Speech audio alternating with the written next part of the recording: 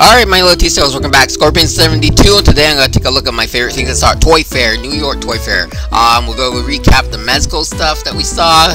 Red Skull should be out in about a month or two. Daredevil's already out. Deadpool's out later on this year, along with Spider-Man. The new figures that they showed were Doctor Strange, Wolverine, and Iron Man.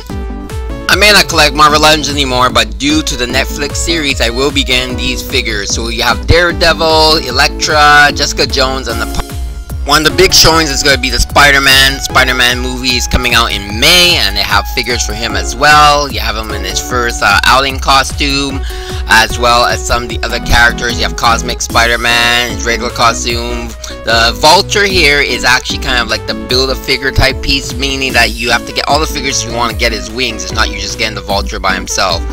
Classic ones to show you here: Tombstone, you just saw, classic Beetle, Moon Knight, finally making the Moonlight there, and the Spider-Man with the wings underneath his armpits as shown in the movie. There's also Spider-Man, Iron Man 2-pack with unmasked Peter Parker head. Probably what would be one of the biggest movies once again is the Guardians of the Galaxy. Here you have the 6-inch line base directed for kids, and then you have the Marvel Legends scale line directed for collectors and kids as well. The build-a-figure for this wave is going to be Mantis. This is the other female figure, that a new character to be showing in the movie. So it's like 3 females in this wave, which they seem to be response to the lack of female heroines that they have not produced in the past movies. You have an exclusive 2-pack with Star-Lord and his father Ego in human form, and where will Guardians of the Galaxy be without Dancing Groot? So this is a Dancing Groot. You position in any which way with his arms and legs and stuff, and whatever music's playing, mainly if it's from the Guardians of the Galaxy movie, he will start dancing. As for the exclusives, the way things are looking, looks like they're going to be Fantastic Four mostly at Walgreens, who is already out there, and Human Torch is next to come out at Walgreens only as exclusive. Also you have a 2-pack exclusive of classic kind of Vulture and Spider-Man, as well as that 2-pack that I mentioned earlier with Spider-Man and Iron Man based off the movie. And there's going to be a 2-pack with Spider-Man and Mary Jane. I think that's a Toys R Us one.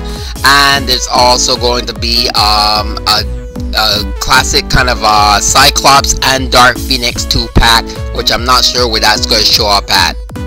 There's also an exclusive Lady Thor figure, and there's going to be also exclusive, I believe, 6-pack female wave, all the main majority of the female heroes. As you can see, there's the names of all of them. So Loki, She-Hulk, all of them in there. Really cool. And a few cool things I saw: Diamond Select Spider-Man based off the movie, Spider-Gwen from the comic book, as well as a Wolverine from, I believe, I can't remember the company's name, but it looks pretty cool. You can do that Wolverine pose like in the comic book or in the video game, you know, Marvel vs. Capcom. And then we have another Spider-Gwen from Revoltech there. I know a lot of people are excited about this because they're doing Spider-Man Venom already, and this Gwen looks pretty neat. Changeable heads, you can have her masked and unmasked, so really cool and really nice looking figure.